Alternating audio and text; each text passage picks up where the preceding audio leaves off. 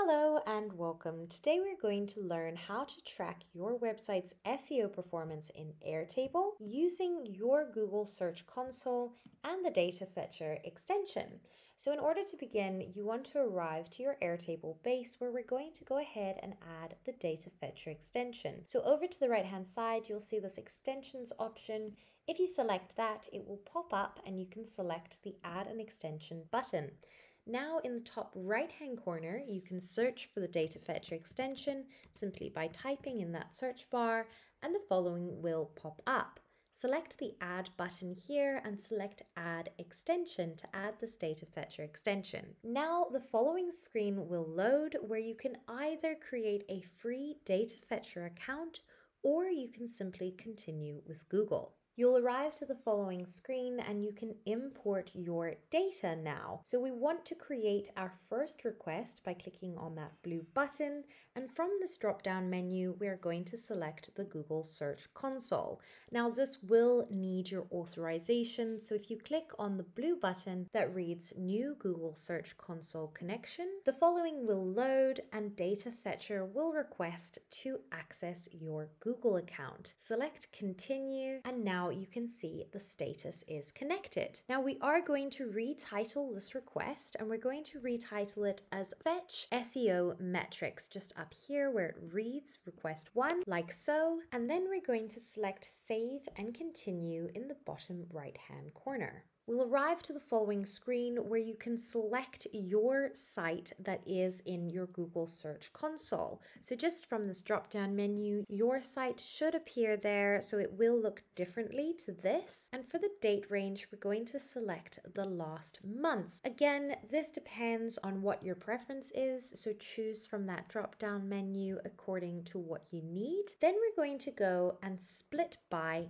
date. So this means that you are splitting the data into different records based on the date. So this means we will get a different record in Airtable for each date, and we can create charts of our SEO performance versus the time in Airtable. For the output table and view, it should read as table 1 and grid view by default, but if you did title your table before you came here, it will read differently. So select what you need to from the output table and view. It's going to be where you want to import your SEO metrics into. Then select Save and Run in the bottom right hand corner and click Continue. Now the following page will load, and this is the response field mapping. So from here you can choose which fields you'd like to have imported into your Airtable base. You can turn these toggles on and off simply by switching them from green to gray.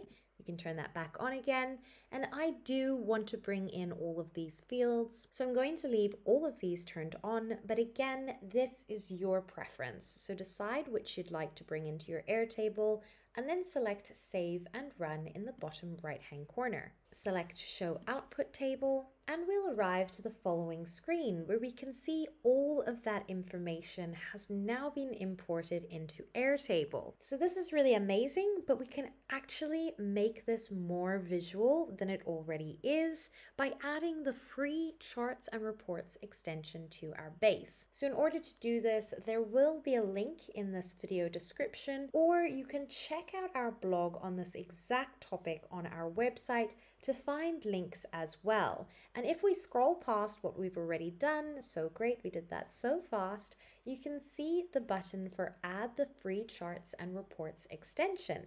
So if you select that, the following page will appear where you can simply click on that big blue button again, Add Extension, and we will be able to choose our base here. So however you titled your base originally, this is what you want to select from this drop-down menu. So you can click on this and then search for it. So we're going to search for how to track, and it is the green one there, as you can see, and click Add Extension. This will bring us back to that Airtable base where we can select Add Extension, and as you can see, this automatically brings us to the following screen. Here we want to select on the Add Chart option. So over to the right hand side, you'll see this data option here. For the bar chart, I do want to select the line bar chart. So once we select line under the data source, we're going to leave that table as table 1 unless you've titled your table differently. And for the x-axis, we are going to select date from that field option. For the y-axis, we're going to click on Add Y-axis Series, and we are going to choose clicks here so that we can see how many clicks over the date. And so the chart uses a default y-axis range, as you can see here. It doesn't show at 0. So you can add that by going back over to the right-hand side in the y-axis section and changing that range to 0, and immediately you'll see that now appears down below like so. And now our line graph shows the SEO performance of our website over time. Really cool. So we can add a second SEO performance field to the same chart by adding another series and clicking on that Add Y-axis Series button again. I'm going to click on Impressions so that I can see the impressions now as well, as you can see here. Now it is a little bit hard to see the clicks because there is such a big difference between the clicks and impressions. So if you're also having this problem, we can fix this by adding a second y-axis label for impressions with a different range. So over to the right hand side, you'll see you're under the data tab. We're going to change this to customize. So under that customize tab, we can now show a second y-axis. So we're going to turn that on, and you can see that appear to the right hand side. We are also going to change this range to 0 again. And now we're going to label our y-axes because we do have two to avoid confusion. So for the first y-axis, you'll see the labels section here. You have that y-axis, and we're going to give this the name of clicks because that is what it is. As you can see, that now inputs the information. And for the y-axis second, we're going to give that the name impressions. Really nice and simple. And as you can see, we are now tracking our website's SEO performance in Airtable for both the clicks and the impressions over time. Amazing.